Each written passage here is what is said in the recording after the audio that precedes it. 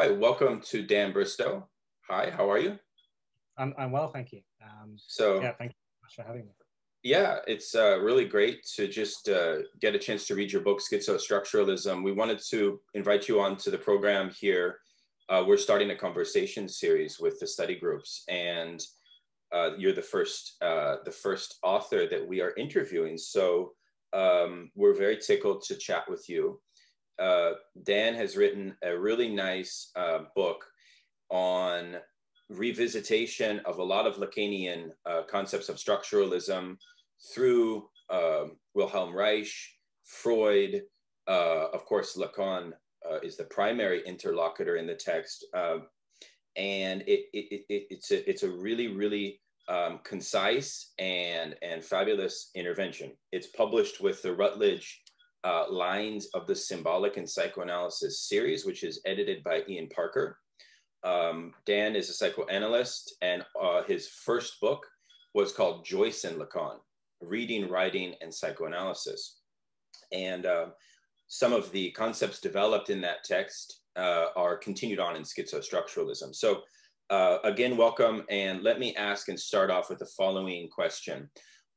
When structuralism was in vogue, to some extent, it's still talked about quite a lot in academic circles. Many of the authors who were called structuralists rejected the title, and therefore the whole status of structuralism has created quite a lot of confusion. Could we begin with how you work on the definition of the term structuralism? Yeah, okay. I think that's a really important issue to raise, actually. And thanks again for having me. It's a real honor to be the first guest. I guess for me, one of the most succinct sort of definitions of structuralism, perhaps in a high structuralist period, is when the French journal de Cahiers pour l'analyse is published, beginning in 1964. It's quite a short-lived project. Its lead article was Lacan's Science and Truth before it appeared in the Écrit. And in the foreword, I think to the first issue, Jacques-Alain Miller, he sort of puts forward the definition abiding by the rigor of the concept, and I think that really gets at the nub of what structuralism is about. Perhaps Miller may have lost some of that rigor subsequently, but I think his material at the time was extraordinary in terms of what structuralism sort of was and what it represented. The articles from that journal are collected in a collection published with Verso, I think, in 2012, called Concept and Form, edited by Peter Horwood and Knox Peden. And working through that, you really get a sense of something that holds together. That's kind of what a structure is, as far as I think it. Something that holds together within itself. And perhaps a way of interrogating structuralism is to run it through what comes after and what is other to structuralism. So maybe the whole project of Jacques Derrida and deconstruction. And interestingly, Derrida has an article in the Cahiers. I think it's his article that made it into grammatology on Lévi-Strauss and Rousseau. The way sort of Derrida reads these structuralist texts at his best moments is almost in a hyper-structuralist manner, I would say. He's really pitting the text against itself and seeing where that rigor perhaps falls down. It's a reading of texts when there is nothing outside the text. You know, that's the sort of famous Derrida line. So I think deconstruction sort of throws what structuralism is into sort of sharp relief as well. When he visits Lacan, I wonder if he isn't quite as rigorous himself. He sort of picks Lacan up on sort of schoolboy errors rather than the sort of rigorous moments of theory itself. You know, he's misquoted something rather than you know, looking into the very architecture of Lacan's thinking, which is not to say that his texts on Lacan are nothing short of brilliant. I think I sort of read The Postcard, that book, as Lacan read The Critique of Practical Reason by Kant. He said it's one of my favorite novels, and I think the same about Derrida's sort of work at that period. It's really great writing, but perhaps it loses something of that interrogation of structuralism that came in these early, extremely rigorous works within deconstruction itself. And then perhaps that throws another term out there, which is post-structuralism, and that becomes a tricky concept in relation to these previous two as well. What exactly is it? Deleuze and Guattari, some of these people that you mentioned, sort of rejecting structuralism, do they then, you know, become post-structuralists for that very reason? It's an interesting question, and what defines post-structuralism, I think, maybe remains a question. You know, Deleuze and Guattari, they sort of give birth to this wealth of ideas that are incredible, the assemblages, the multiplicities, the planes of immanence and consistency, deterritorialization, you know, really interrogating structures as well, the Oedipus in Anti-Oedipus. And of course, central to it is the category of schizophrenia and division and the splits. So I guess my intention was to sort of bring that back from where it ends up in post-structuralism to seeing it as integral to structuralism itself, that the split, the division, which is always there through Lacan when he's talking about the subject, is precisely a structuralist and structuring sort of fundament. And Lacan is taking off the very late Freud when he's talking about the Spaltung and the split. In his very late work, he's sort of reading this into psychosis initially, but he sort of conjectures that maybe it's more general than that, general perhaps to the subjective structure itself, that we are all divided subjects, and that's perhaps what animates us. So one of the very nice little maxims of Lacan, I think, that is developed in the Seminar 17 on the other side of psychoanalysis, is that the truth is always mideh, or half said. And you follow this other side of psychoanalysis in ways which, in many ways, I see as the kind of core of the schizostructuralist proposal that you're putting forward here. And you invent a new concept. I think that it's fabulous. I think more people need to be inventing concepts to assist us as we work through some of these questions.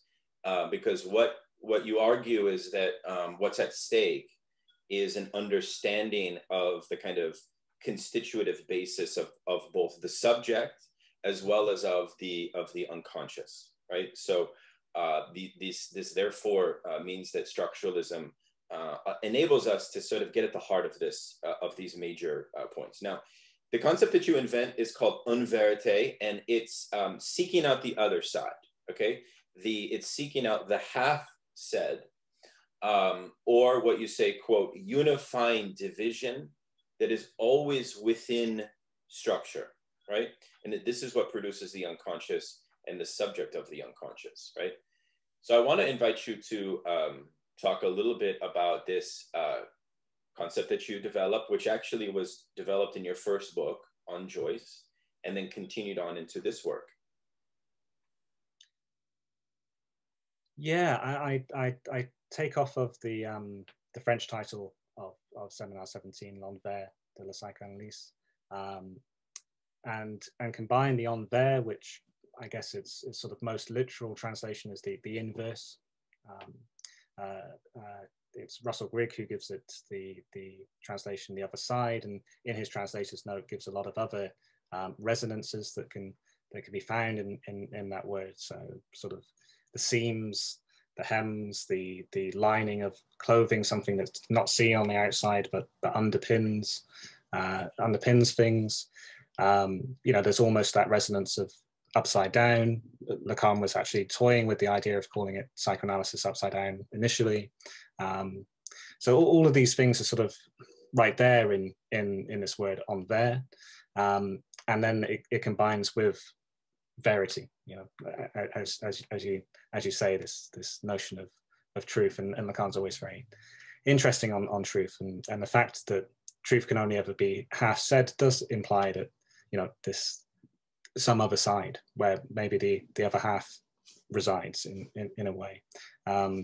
So it is an interrogation again of these splits and the integrality of the split itself, how integral that is to sort of ingeminating any structure, subjective structure, unconscious structure, as a sort of primary thing, but or maybe an originary thing, in which there already is some sort of animating antagonism, maybe similar in a way to Derrida, again with the concept of difference, but I think slightly different to that as well. And I sort of go off Saussure actually when he's talking about taking a sheet of paper and seeing it having two sides. And what he says is that you can't cut with a pair of scissors one side from the other. It's sort of very obvious statement. I mean, I can sort of show you, if you take a sheet of paper, what he's saying is that you can't cut this way and cut side one from side two. So when he's talking about this sheet, something that is one as the sheet itself and has two sides. As two sides, it produces the one. As the one sheet, it produces the two sides, and neither of those can be there without each other in a way. I think this sort of harks back to Hegel's dialectic as well, and how integral the sort of element of the third always is to anything structured in two, if you like, or sort of one divides into two, etc., etc. Which I guess sort of pits it against the idea of the binary and binarism, which just takes the idea of two in itself and doesn't see how it's both united and separated by this third element, which is on verity, or as I also call it, the unificatory separatory principle. So it's sort of, there's something always there which both splits and ties together, and you can't have sort of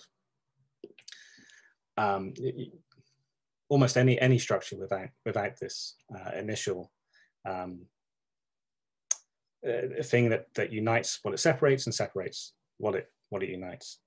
Of course, with the sheet of paper, you can also make this a one-sided surface as well if you turn it into a Mobius strip, but that's a whole other area of topology. So what Saussure works with is the strip, the band, with two sides.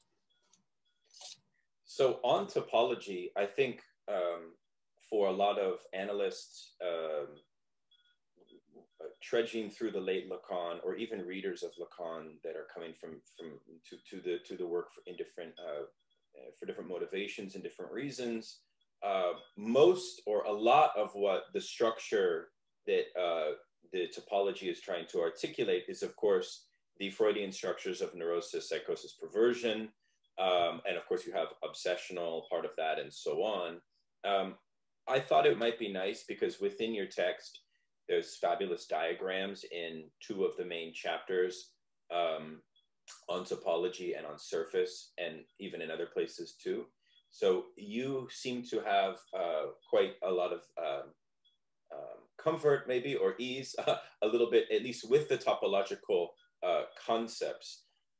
Can I invite you to just share a little bit about sort of why you find the topological concepts to be useful as a psychoanalyst, and then also how, in fact, they really do kind of help us a little bit with understanding structures that we find in the clinic.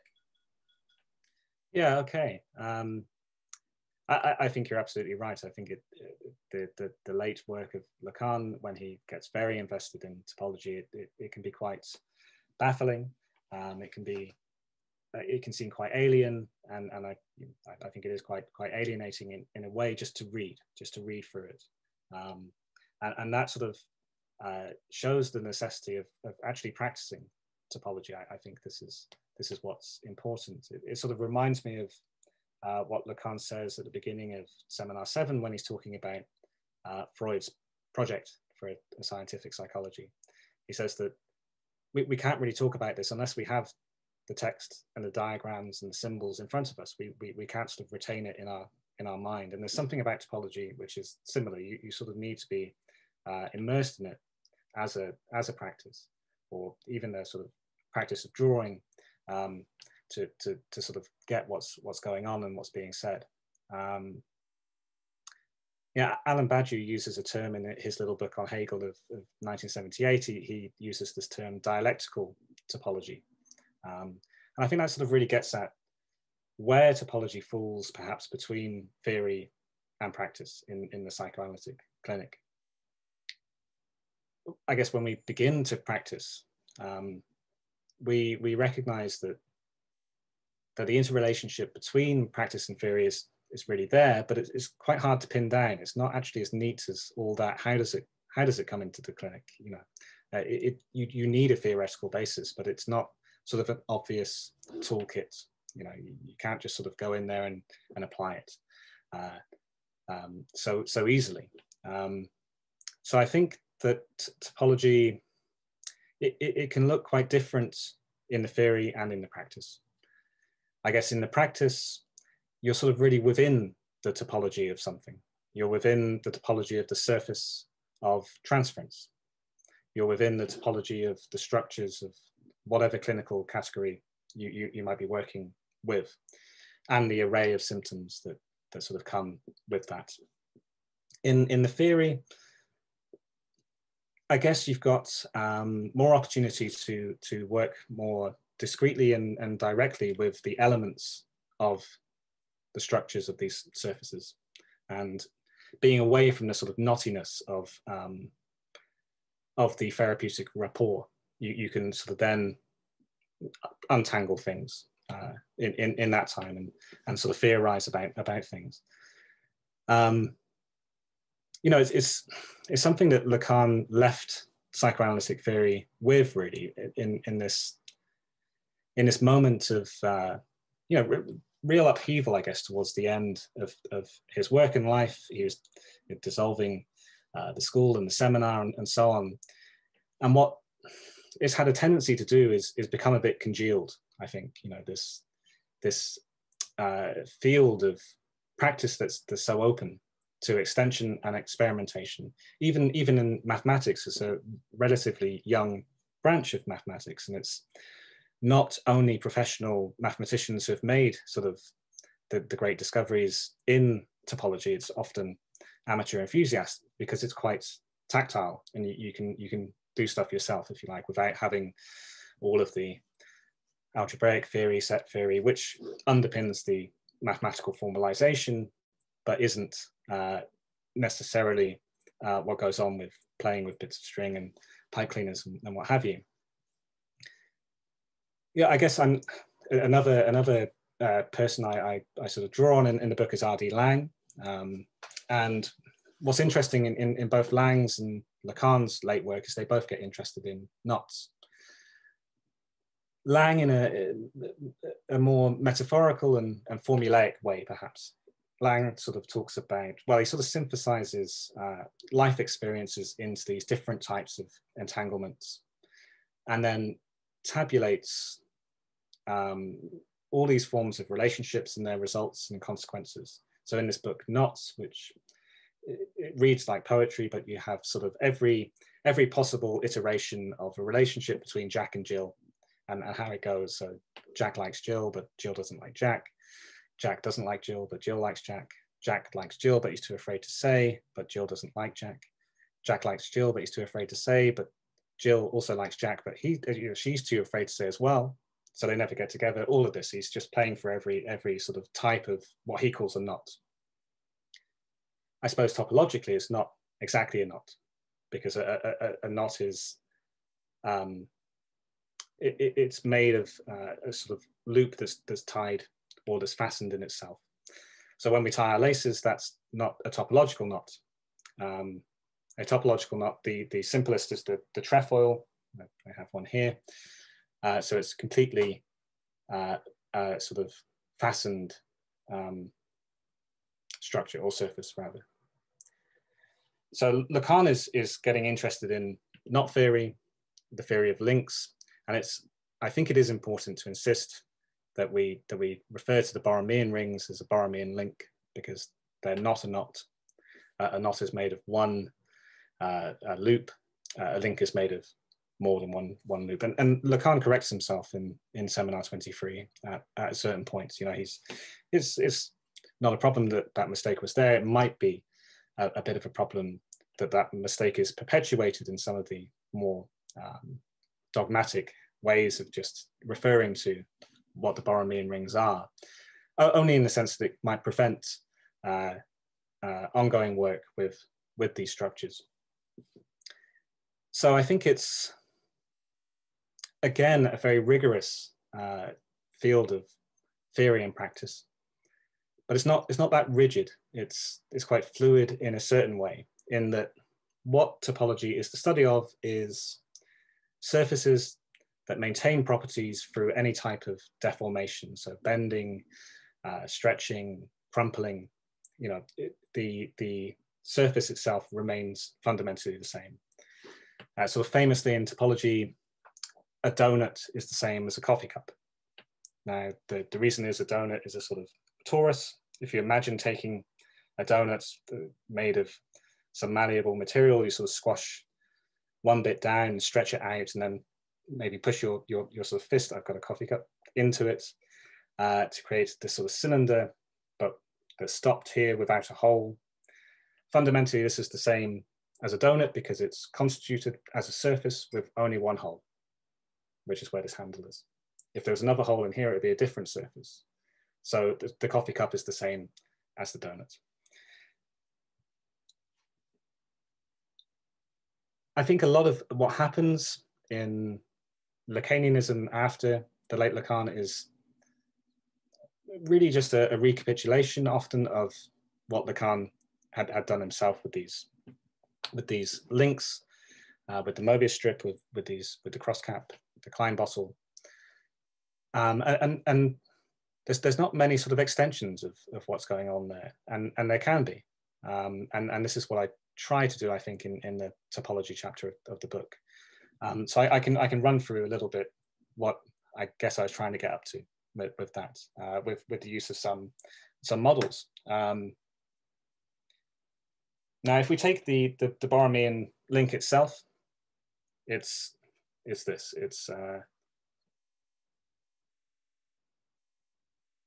It's constituted by there being three rings, no two of which are directly linked to each other. So if we cut one, the whole structure falls apart. It's only through their sort of triplicity that there's this surface at all. Now, we can imagine, as Lacan does, each of these rings representing a different order.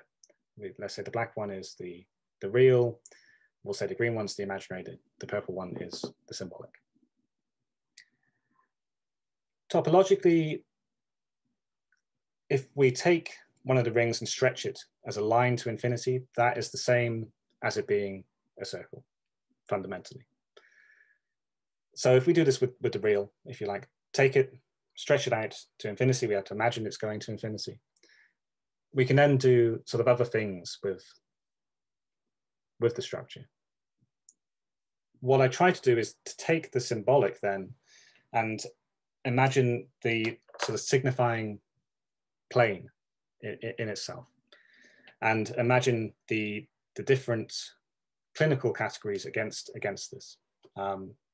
So the way I work with the category of hysteria is like this. So if we imagine this black line here extends to infinity, as do the yellow lines. You know, what we could also do is just loop them over. It would be the same. In this demonstration, the black line to infinity is representing the real. The yellow lines to infinity are representing individual signifiers, let's say. And these blue loops holding them in the Borromean fashion to the real are elements of the imaginary. In the book, I call them autonomizing functions. So in the practice of psychoanalysis with somebody with the hysteric structure, if you like, maybe the analyst is sort of confronted with this, let's call it a vocabulary of signifiers. So not words, but important places of meaning, these signifiers. Let's say one of them becomes hystericized, you know, and it's what the analyzer starts talking about. And they're really convinced, maybe in the structure of hysteria, that this is what's going on with this particular signifier. What the aim of the analyst might be is to cut the imaginary link, to free up that signifier again, that maybe what they really believe is going on with it is sort of lodged there in the imaginary, and it's being overcooked a bit. So we can work on that to untie something, to free up how this subject relates to their structure. The other type of neurosis is of course obsessionality, and I sort of picture this slightly differently to these individualized moments of the imaginary in hysteria as this, to have a sort of single ring of the imaginary that's stretched out, that holds the signifiers to the real in a braid rather than in the same manner. So if we look that way, this one, they sort of alternate. Now, what happens here, we might be working slightly differently. You know, the analyst might see this way, if you like, or work chronologically. In working with obsessionals, often they're very good at talking about what they think the analyst wants to hear. So in Deleuze-Guattari's terms, daddy, mummy, me, you know, we can talk at length about something that might not be quite touching what's really bothering us, you know, with the obsessional structure. And that here is perhaps what we're talking about constantly. And maybe the work of analysis then is to free up this one, to cut that signifier out, to allow access to perhaps what's hiding behind it, which is the real issue for the obsessional. And once that cut's been made, and that's the big work, that's probably the hardest bit, because that has then been taken out of this structure, it actually allows the next signifier just to slip off. It's there in the Borromean fashion. When it's tied with the signifier before it, now it can slip off. And the rest is still held together. This can't slip off. It's stuck between the ends of the imaginary loop. And you can imagine that going on and on with signifiers. I know this is a little in-depth perhaps, but how I imagine perversion is perhaps the inverse of that. You know, Freud says that perversion is the inverse of neurosis. That's sort of taken to mean that the perverse structure is going about its business in an uninhibited way. And I'm not too sure that it's as easy as that.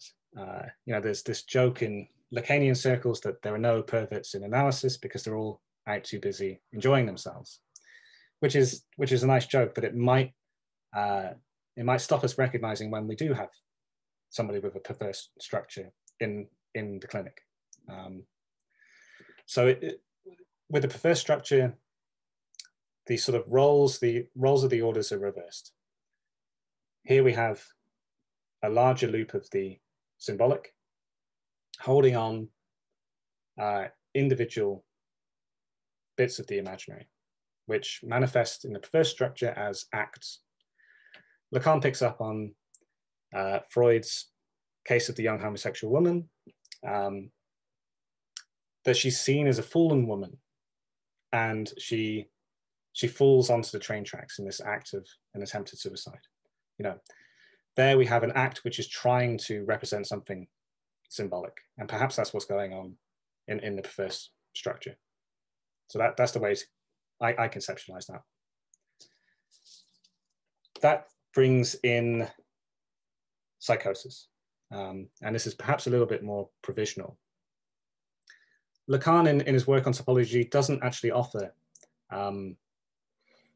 a link, a sort of depicted link of psychosis. But what he does say is that in psychosis, the real and the symbolic are linked directly together.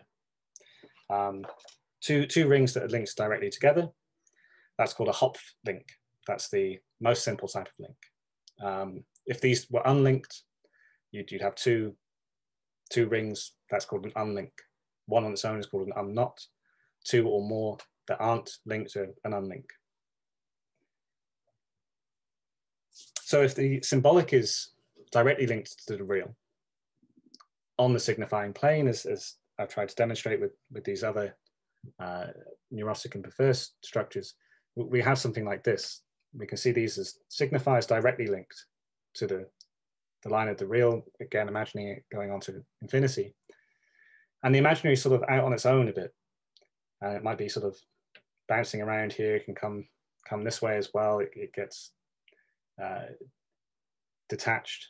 And when these are linked together, what that might mean for the perception in psychosis is that all of the symbolic is perceived as the real. You know, that's one definition that's given in Lacanianism to what's going on in psychosis. The way perhaps then to try to repair that is to bring in the Phantom, which will link the imaginary back to the real, however provisionally, but perhaps something like this. So this Phantom is linking through these signifiers and then linking the imaginary in the Borromean fashion. And this is what you try to do in the clinic with psychosis. It's just to stabilize the imaginary, to erect a signifier, and to try and just fasten something between signifiers to stabilize something. That's most of them. The other link that Lacan sort of hazards is I guess Joyce's link, which is always kind of separate. And I guess it gives the basis of the idea of ordinary psychosis in some ways. But what I'm interested in with the possibility of Joyce's link, which has, okay, this is it looks a bit like a spider. I'm using sort of different color scheme with this one. We have this sort of brown ring, which is here representing the real. We have a directly linked white ring to the real, which is, let's say, the symbolic order itself. The light blue one is the imaginary, and this fluorescent orange one is the Phantom, fixing in place all of the rest of the white rings, which we can see as individual signifiers. And something that Lacan says in Seminar 20 about Joyce is that he stuffs the signified with the signifier. He's just pushing as much signification as he can into his work when he's writing Finnegan's Wake and what have you. And this might be a way of demonstrating that. You can put as many signifiers as you like into this sort of securement without running the risk of going mad. I hope that was somewhat clear. No, that was marvelous. Really got the tactile accessibility with those examples.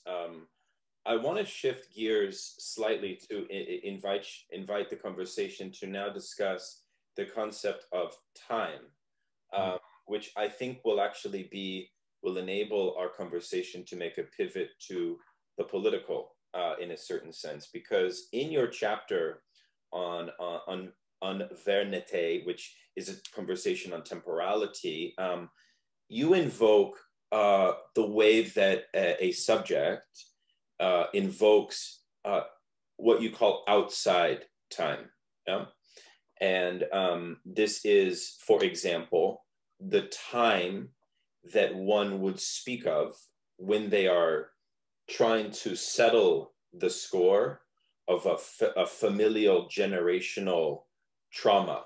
Like, it's obvious that European white people have a legacy of colonial genocide, for which, when we in 2021 speak of this experience, in a way, the register that we are speaking to is, in a way, the half set, right? There's something, and this is a beautiful concept for thinking through problems of reparations, for example, or thinking through political problems of solidarity, race issues, colonial issues, etc. Can you start by discussing this unique form of outside time, where it appears, and what interests you kind of about this? I guess on this score, when we look at where splits are in terms of structure, in terms of the subject, they're not unique just to that. There are splits in time as well, and in different types of time. So the way in that chapter is to look at the sort of disconnect between individual time, if you like, and social time. And we might launch from Lacan saying that we're always born prematurely, you know, the very temporal way of putting it. We're born into the system that already pre-exists us of language without the language itself. We have to acquire it. So there's a sort of continuing time that's going on, and then our birth into it, and our own subjective temporality within this sort of larger temporality, our individual time. And that creates our being sort of out of time in a way, or rather for us, the time is out of joint, to use Shakespeare's sort of beautiful phrase. And this, yeah, it gets to those sort of questions of how do we make reparations? How do we properly apologize for the crimes of previous generations?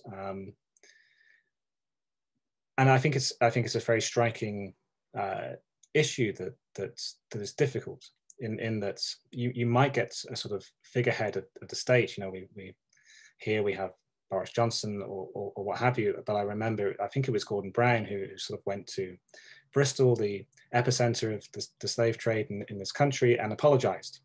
And it's a little bit late, you know, but at the same time, it's absolutely necessary. But there is that sort of that split in that makes it both a little bit late and absolutely necessary. So this is something to do with time itself, and historical time, and historical failures that is inscribed within this time, and historical injustices that remain with us due to these splits in time. We're also born into all of those transgenerational traumas and injustices, so we inherit them as well. You know, they're part of our language. So we often hear the contrast between Jung and Freud, but since Deleuze and Guattari's Anti-Oedipus, they really helped to center, at least for left-oriented readers of psychoanalysis, the other distinction in the Freudian school, which is between Freud and Wilhelm Reich. Now, Reich is someone who had a completely different theory of death drive, but also gave a different account of, if you like, how repression is occurring for subjectivity, right? And of course, he famously had certain political commitments, which in some sense account for this, but I want to invite you to, because you follow Lacan, but you really, I think, unlike a lot of Lacanians, are attentive to identifying the Reich-Freud split, which is an important split. Can you articulate a bit about this difference as it pertains to the death drive? I think it's an incredibly important split in the history of psychoanalysis, and very sort of productive, and it raises a lot of questions. Perhaps one of which is, what is psychoanalysis without the death drive? And I don't know if Reich answers that entirely, because he goes elsewhere. There's a lovely thing that Badiou says the only time I think he mentions Reich, but Reich goes elsewhere. He also says the same of Jung, but he sure does. He finds the orgone. He like every couple of years develops a new type of therapy, vegetotherapy, body therapy, biophysical therapy, and then he's sort of chasing UFOs towards the end, and the orgone accumulates. It's all this wacky stuff that's really quite fascinating. But maybe that sort of path is left open when you don't accept something of the death drive. So Reich always wanted to stay on the side of life. He also, was he was prey to a great deal of sort of excommunication himself, like Lacan was, but dealt with it in a very different way. I think he was expelled by the Communist Party, he was expelled by the International Psychoanalytic Association. He had his books burned by the Nazis. He had his books burned by the FDA in the US. And he was, of course, imprisoned and died in prison in the US as well. So a very sort of troubled history, which biographically says a lot. I think his divergences with Freud are on a number of questions that relate back to the death drive. His concepts of mass psychology, if you like, are very different to Freud's. We use the term group psychology, but it's the same in the German, I think. And I find Reich very convincing when he's writing on the mass psychology of fascism. He sort of rejects the idea of the Hitler psychosis. He lodges much more of what's going on, much more psychoanalytically in a way, in neurosis, in the authoritarian family structure. We desire our own repression, as Deleuze and Guattari sort of say about micro-fascism. And maybe that's what's going on in the rise of fascism. I think Reich at that point is at some of his most rigorous. And when he is very much of the left, when he's younger, he's extremely rigorous, whilst also having this idea that the orgasm solves everything and what have you. It's all sort of there as well at the beginning. He absolutely rejected civilization and its discontents. He didn't like Freud's view of the social. And it was to do as well with masochism and sadism and what's primary and secondary within that. That I guess Freud sort of lends a complementarity to masochism and sadism in Beyond the Pleasure Principle, which Reich rejects, because the earlier Freud was kind of quite resolute that masochism is a secondary process to a sort of primary sadism, that we only turn against we only turn our sadism against ourselves. And then Freud sort of abandons that and says that there is the death drive as well as the eros. In the concluding chapter, you offer an application of schizostructuralism to the concept of or the problematic of class struggle, and you begin by showing that we have a long tradition of a certain dualism, perhaps within Marxist thought, which is centered on the conception of base and superstructure, and the way that this then ought to inform a certain dialectical concept of class struggle. But what you show is, in fact, this bifurcation is inadequate. And I want to invite you to talk actually about how you bring in Lacan's real symbolic imaginary, or the RSI, in fact, to complement the importance of class struggle, because you also, by the way, bring in Pierre Bourdieu, the great French sociologist, into the conversation. And so you find an incredible way, I think, to both refute vulgar Marxism of the base superstructure dynamic, which we see in some forms of historical materialism and 20th century Marxism.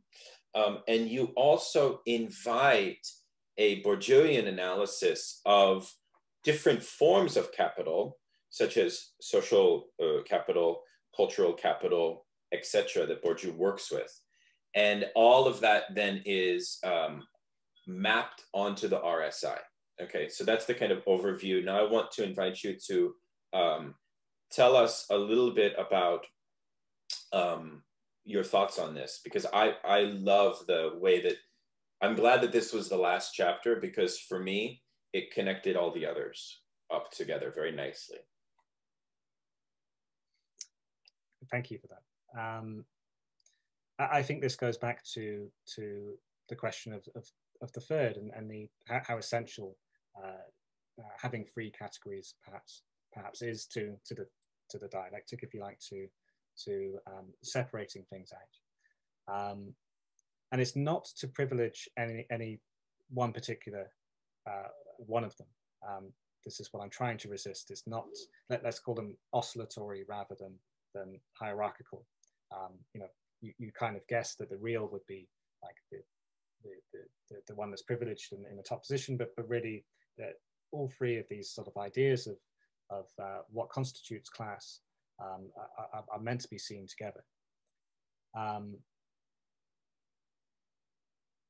It's only, I guess I used the term a theoretical fiction, taking it from Freud and the interpretation of dreams, to designate metaphorically the economic relations through the concept of the real. You know, obviously, it doesn't quite work with Lacan's very precise idea of the real, which is unsymbolizable, is impossible.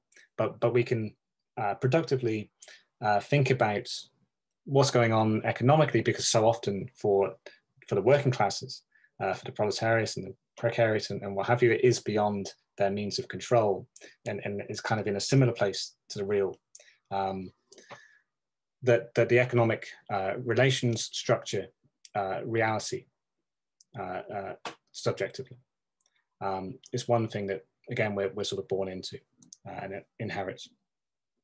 Symbolically, there is the cultural, political set of significations that we have to learn the language of to find our way in terms of, you know, what Bourdieu would call cultural capital, and that's really going on.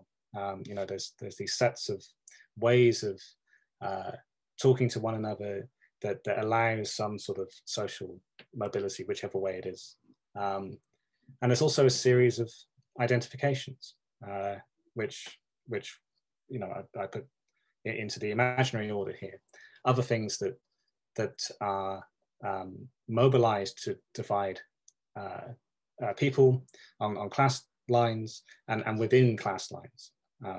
You know, the considerations of race, gender, sexuality, all of these things are mobilized often by those of the ruling classes to further oppress and denigrate. And these three orders, if combined, I think give an understanding of class and the relations of capital under capitalism. And I also appreciate the reference to Trotsky's notion of permanent revolution. I find, as an aside, that part of one of the challenges the left faces in the current moment is the facing up to the historical tradition of revolution, and the changing registers by which we maintain a fidelity to a revolutionary project. And you identify the notion of permanent revolution as what distinguishes the left in its pure form in a certain way. It's therefore a kind of a very significant concept that we must in fact retain. So maybe to conclude, I wanted to ask you a little about, to speak a little bit more about this, and what that notion of permanent revolution might look like today, especially because today, as we know, we have such a fractured and a kind of fundamentally different field of class struggle. I mean, class struggle is no longer aligned in a symmetry with labor in the same way that we had in the 20th century. So what does permanent revolution, in fact, look like today? I think you're right. I think it looks like quite a challenge indeed, as something to attempt to implement. Its meaning is to extend beyond socialism in one country. It's to complete, if you like, the revolution. What I was also trying to draw out in the concept is that it hints at the permanency of the revolution once it's got to that stage, the sort of worldwide stage, but also the perpetuity of being revolutionary and not getting stuck and not becoming too conservative, continuing on with making changes to make another world possible, always. And I think this can be read also into the practice of psychoanalysis, and where there might be a revolutionary element to psychoanalysis is our combating resistances to make another subject possible. Yeah, indeed. And you even see it in Lacan's notion of symptôme itself, which is a kind of a symptom which persists, but which must be a kind of lifelong commitment to its alteration and so on. So I really appreciate the work, and thank you for being our first guest on this interview series. So Dan, it's been an honor to learn from you. And do you have another project in the works? I have been working on something. It's sort of on the back burner a little bit, but and it's quite different. It's a book on the fiction of Simone de Beauvoir and theories of non-monogamy. So trying to look at how Beauvoir writes about non-monogamy, and how she sort of practiced it in her life with Sartre. Yeah. So yeah, quite a different project, but that might see the light of day at some point. Oh, very cool. But hey, again, thank you very much, and we'll be in touch. All the best. Absolutely.